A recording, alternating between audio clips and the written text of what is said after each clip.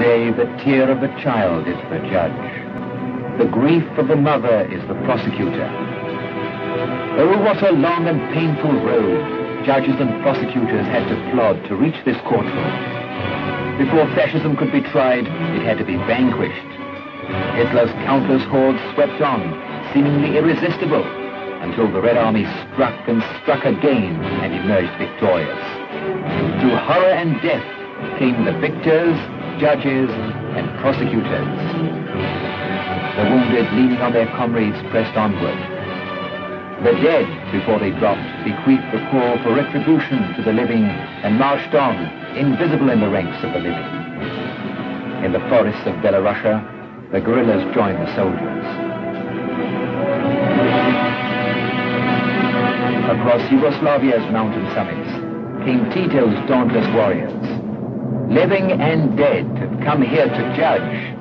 They sit invisible in the courtroom, but the criminals see and hear them and tremble. The hour of reckoning has come.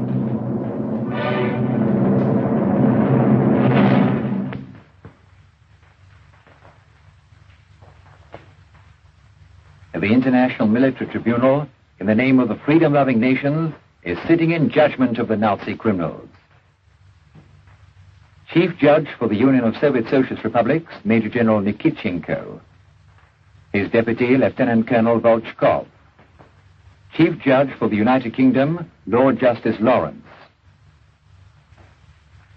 His deputy, Sir Norman Burkitt.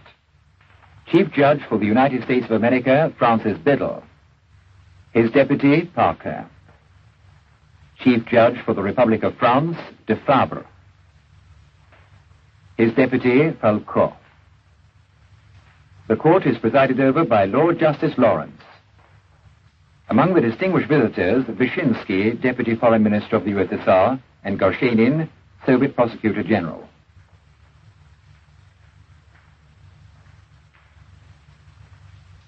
The criminals are accused of general conspiracy, of crimes against peace,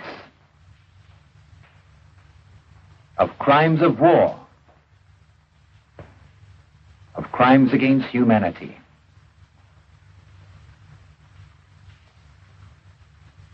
The prisoner's dock.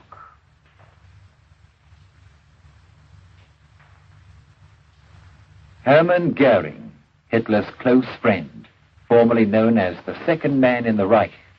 He is much thinner and shrunken now. Goering looked a different man at the height of his power. He was sleek and obese then. It was his airmen that bombed Warsaw, Leningrad, and London. Goering was the founder of the notorious Gestapo.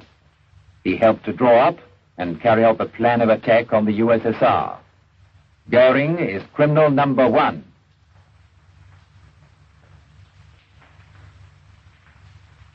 Rudolf Hess, leader of the Nazi Party and Hitler's deputy. He summoned the Germans to prepare for war. Guns instead of butter, he cried.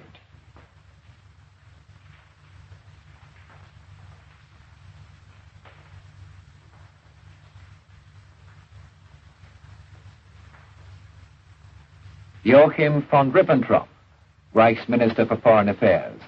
With the cunning of a fox, he was a past master in international intrigue.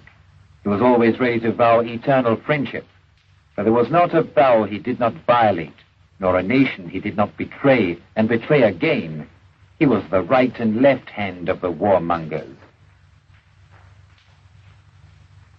Wilhelm Keitel, commander of Germany's armed forces. I am just a soldier, he says, trying to disavow his guilt. But this is not the face of a soldier. It's the face of a hangman and butcher. His uniform is stained with the blood of disarmed and defenseless people.